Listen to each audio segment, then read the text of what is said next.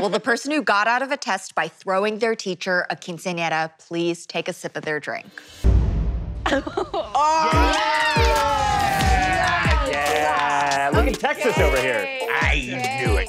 Wow. Tell us the story. Okay, so I was in a class. I don't know, should I say the teacher's name? I'll say it now. Yes. Okay, her name was, well, unfortunately, her name was Senora Lucky. Lucky?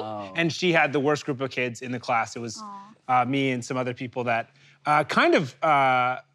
we were bad kids. I think everyone has a class where you just decide to be a group of bad kids. All throughout the day, you're really good. An angel. Yes, but in Spanish, I'm a there would little be devil. times, and she had told us earlier in the year that she'd never had a quinceañera. And so this girl, Priscilla, in the class was like, oh, I have a crown for my quinceañera. And we're like, we'll all bring snacks, and we'll bring music, and we'll throw a quinceañera. And so she thinks it's really sweet, but we're doing it so we don't have to take a test. I love that. But it And is so sweet.